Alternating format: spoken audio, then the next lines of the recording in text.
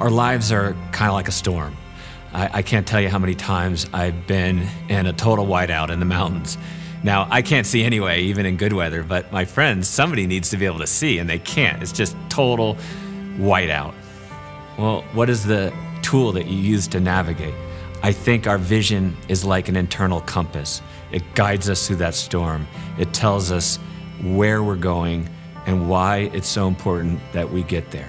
I think vision is figuring out what grows the light inside.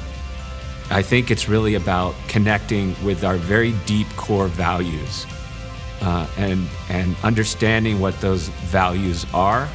When we live in alignment with those values, that light will blaze and it will show us the way.